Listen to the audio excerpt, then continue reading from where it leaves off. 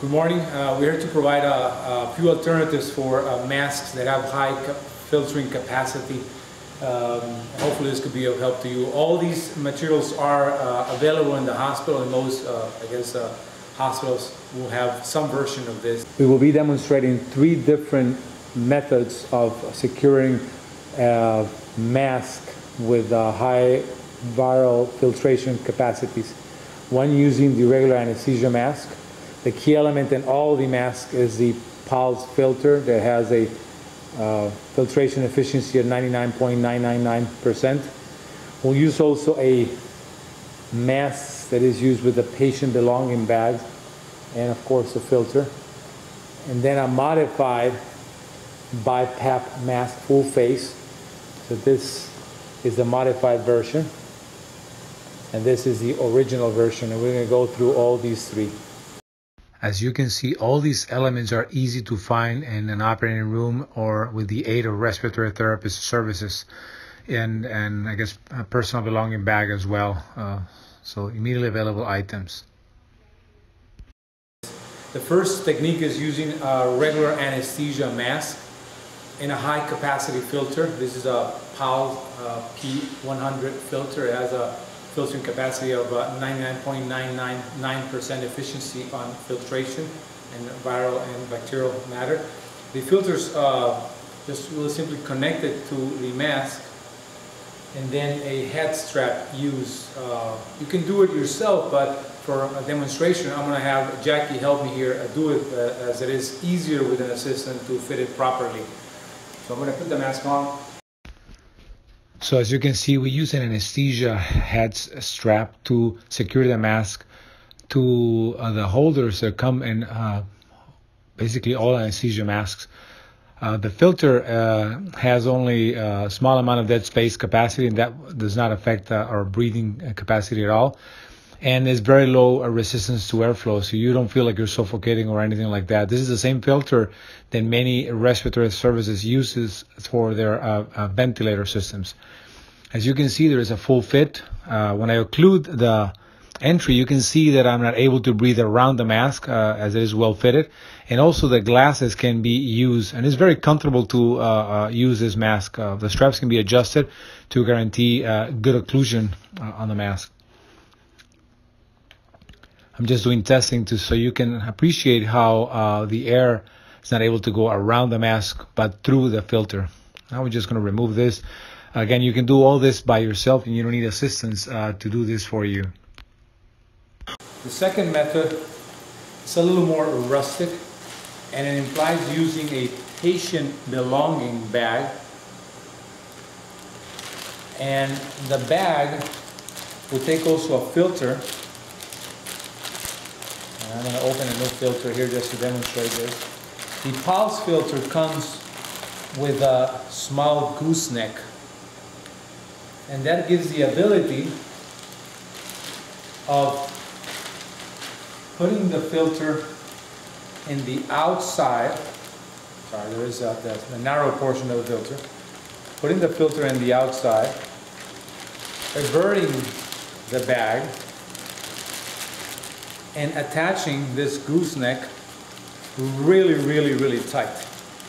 Now when you do that, you will have created a seal with a plastic bag. I'm going to cut part of the filter out.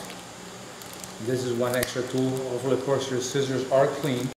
Now when you do this, as you can see inside, the plastic membrane is still inside of the hole, so you actually have to cut this to be able to breathe appropriately. So that's one thing that you have to do, otherwise you will not be able to breathe. Now that you've created a path, you can add some securing to the filter by putting a tegaderm or something to prevent the filter from dislodging from the bag, but we're going to skip that step.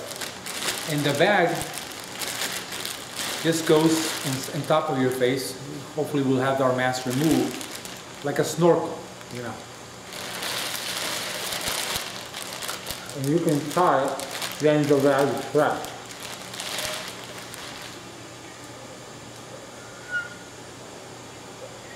If I completely seal airway and protect their head.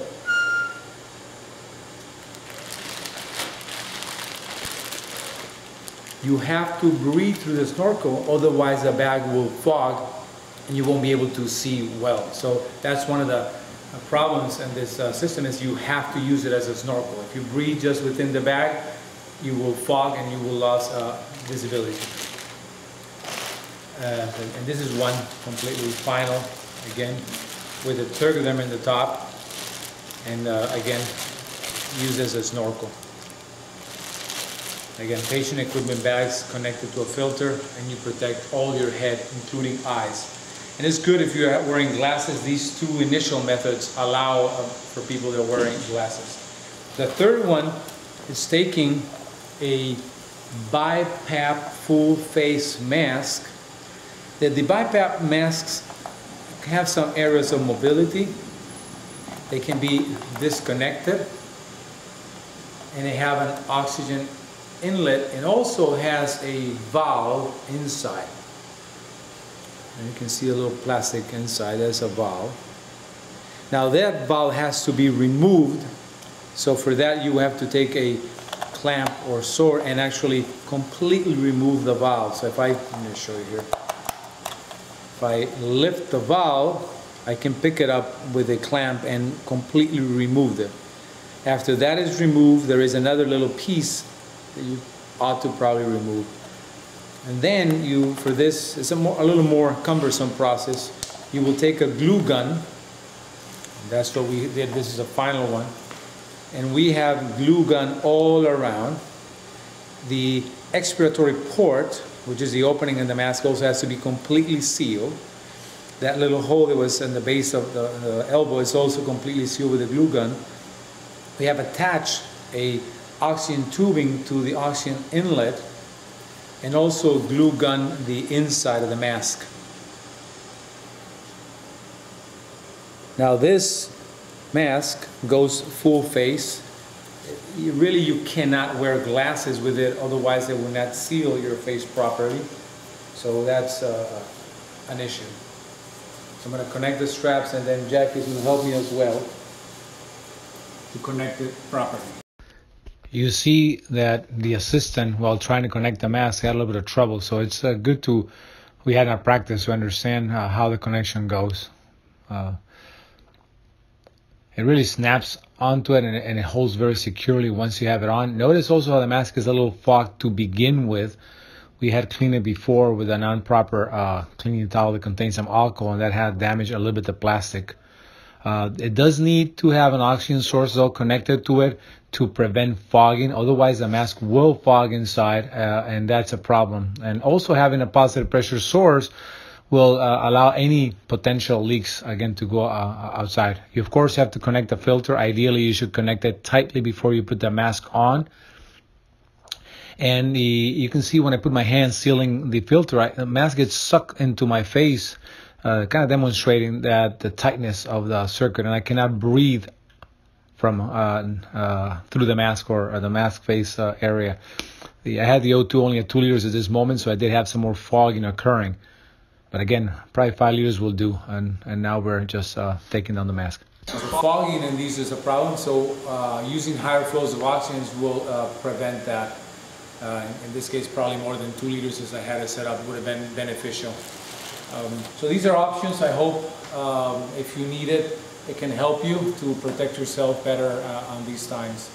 I want to thank Hanan Malek and Jackie for helping, and the great assistants, Jackie Dominguez and Hanan Malek. Thank you.